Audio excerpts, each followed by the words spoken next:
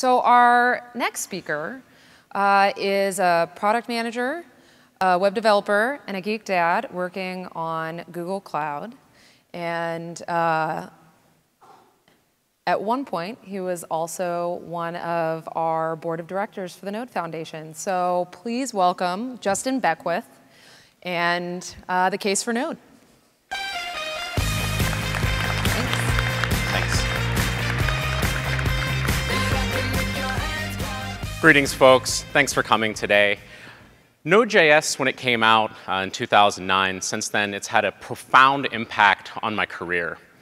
And it's really changed the way that I look at technology, changed the way that I look at open source software, and changed the way that I look at doing collaboration with communities. And so I'm really, really excited to be here today and talk about my personal journey with Node.js, how we brought it to the first company where I was working at, and then how we made the case for Node at Google.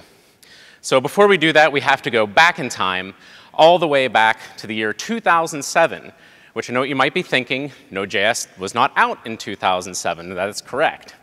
I was working at a university, and we were building a learning management system. And it was your typical end-tier application. It had a front end that had a lot of JavaScript, had a back end that was ASP.NET and C#, SQL Server. And really, our application, as we started adding more features for users, just became more and more and more complex. And at that time, we had a lot of code that looked kind of like this. It was a big, beautiful mess of disastrous jQuery with no real rhyme or reason for how we plugged it together. And when we started, it was all fine. But as time went on and we added features, we realized that testing was kind of hard. We had no way to separate our components and understand how to have tests for each individual part of the site. There were really a lack of prescriptive patterns out there, or at least ones that we could find that helped us organize our large single-page application and build it in a sustainable way. And back then, there were still a ton of browser inconsistencies. And this is something that's gotten a lot better over the years, but it was very hard back then. You had to use a framework like jQuery. The truth of all of this is that we were just kind of bad at JavaScript.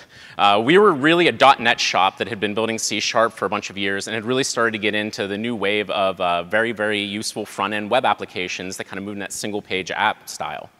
And so instead of going and making it better, we decided, of course, it's not us. The problem is obviously JavaScript. And so we did what any team who was enlightened at the time would do, and we took a bet on the future of modern UI development on the web. That was a mistake.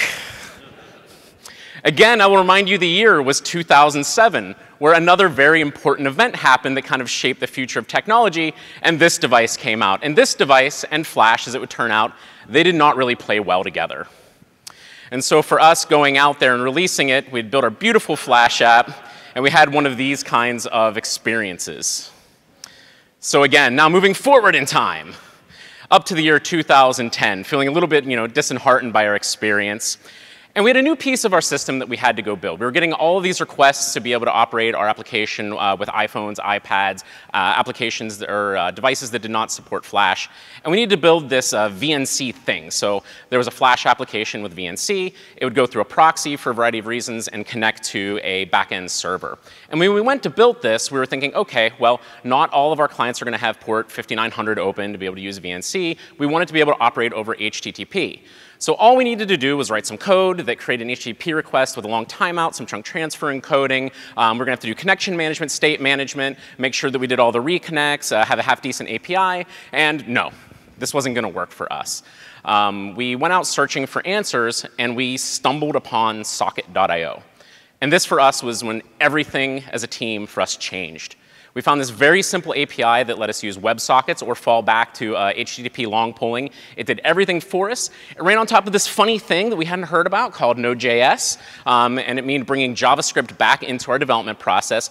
But we were able to take something that was going to be several thousand lines of poorly cobbled together C# and ActionScript and do it in somewhere around 40 to 50 lines of Node.js. And it was just an amazing experience for our team. We moved on. We discovered Express. And we started re-rationalizing our decisions around ASP.NET and web forms. And we wanted more clarity and a simpler API. And we started moving one service at a time slowly over to Express. We started exploring more, and we discovered Backbone. And we realized, hey, there are patterns for front-end web development that aren't completely insane and end with a soup of jQuery code. And really what had happened is we took kind of the opposite path that a lot of people take, where you start in the front end and move down through the server. Node.js made us fall back in love with JavaScript, and it helped us build effective web applications. And from there, we were hooked. So now, again, forward in time, and we move on to 2015. This was when I joined Google. One of the neat things about joining Google is often when you go there, you actually don't know what you're going to work on right away, and you get to choose your own story. This is an organization that traditionally, it's pretty well known. Google writes a lot of Python, C++, Java, and of course, the inventors of Go, so we run a lot of that in the cloud.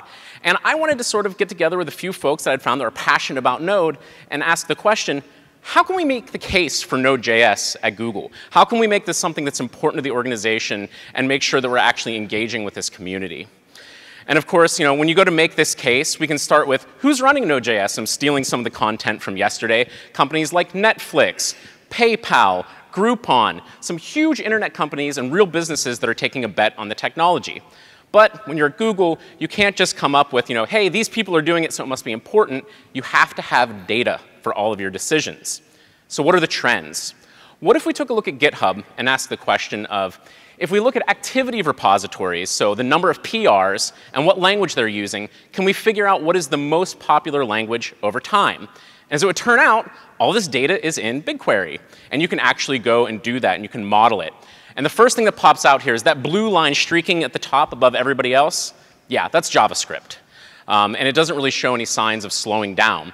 Next down, you're going to find Python is kind of flattening out with the number of PRs over time that are being submitted. And Java, interestingly, is actually starting to have a significant decrease. There's one purple line there that's noticeably going up. That's Go. So let's take that. That was 6 years of data that we were just looking at, 6 years of software development on GitHub. Let's limit that down to 1 year. A little bit less impressive because it's going to be a little bit more flat. But the one thing you'll notice is a new language in the top 10 creeps in, and it's TypeScript.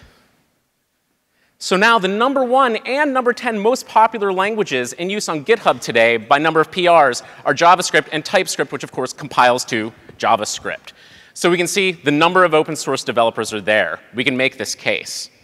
But the next question you're going to get is, well, that's great. What about developers that they're not on GitHub? This is not a world I want to live in.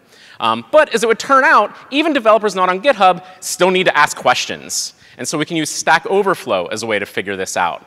So we modeled that data over the last 9 years, looking at every tag on Stack Overflow that's related to a specific programming language. And you can see, again, Node.js or JavaScript up at the top. Python, interestingly, just in the last 6 months, eclipsed Java on the number of questions for tags on Stack Overflow. And then the other language is just everybody else. So OK, another case, it's not just open source developers on GitHub that are building this. It's everybody. That's great. How do we move forward? And the trick here is much like in the initial example where we were coming on, you start small. Start with a small way to get into the community, get some feedback, and learn. So we put documentation out there for Google Cloud and said, OK, we're going to document some simple things you can do to get started. Listen to the community. You measure, improve, listen to people. Come back. We launched App Engine, support for Node.js on App Engine in beta last year. We start to get more feedback, and we see tweets like this that say, I was at Node Summit, I was in Interactive, not a single bit of engagement from Google or from V8. It's weird. And it was a little bit weird. So the next stage for us after we build a few products is get involved. So we joined the Node.js Foundation. We went, and the V8 team has been making a huge commitment to Node.js, making sure that every new commit inside of V8 is not going to break Node, helping with performance improvements, engaging in the TSC, and just getting deeply involved. And then, of course, here at this conference, we've got 8 Googlers who showed up to give talks, among 21 Googlers who have actually come and made the trip. So we feel like we're getting involved. Now, along this path of going from no involvement to kind of full engagement, I've learned a couple of things. One is start small. Don't come in and say, for my whole organization, for my entire dev team, we're going to switch everything from decades of experience to Java over to JavaScript. You're not going to be successful. Find a small thing where it makes sense, where it's strategic, and introduce it gently into the organization. Make sure you're solving real problems. Again, find that special thing where it just makes sense and where Node.js is going to feel right. And then go teach your team how to use it. Answer their questions and see if it fits. And finally, when you're making your decisions, make sure that you're using data. And finally, grow the involvement. And that's why for us, we're growing our involvement. Google is now, we're announcing we're an official platinum member of the Node.js Foundation.